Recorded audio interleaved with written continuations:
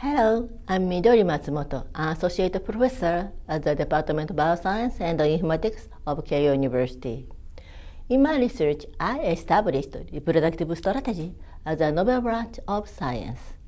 Reproductive strategy means switching reproduction between asexual mode and sexual mode. In the asexual mode, new offspring arise from a single parent, and the offspring are genetically identical to parent. In contrast, the sexual mode enables the mixture of genome by fusion of gametes and produces genetic variations that contribute to evolution. Let me introduce our experimental animal, planarian and tardigrades. Planarians are well known for their regenerative ability. They reproduce by asexual mode via fission, but some can reproduce by sexual mode. Curiously, our planaria strain has two prototypes, diploid and triploid. Diploid have two sets of genome, and triploid have three sets of genome. In general, triploid are considered incapable of sexual reproduction by avoiding meiosis. However, we discovered that the triploid planarian can undergo sexual reproduction, resulting in a mixture of genomes.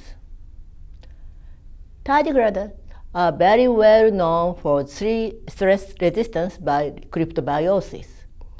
Most tardigrades reproduce by parthenogenesis, but some can reproduce by sexual mode with mating.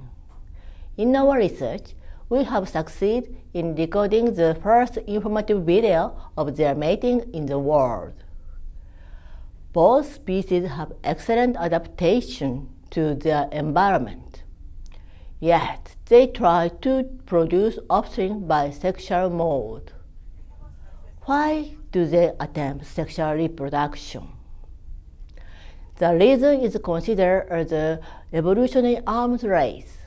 All organisms exhibit a unique lifestyle in order to adapt to their various living circumstances.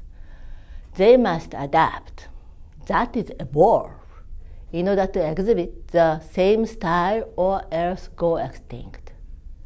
Therefore, they attempt sexual reproduction. Strategy for reproduction are amazing. Join us on a voyage into the world of biology.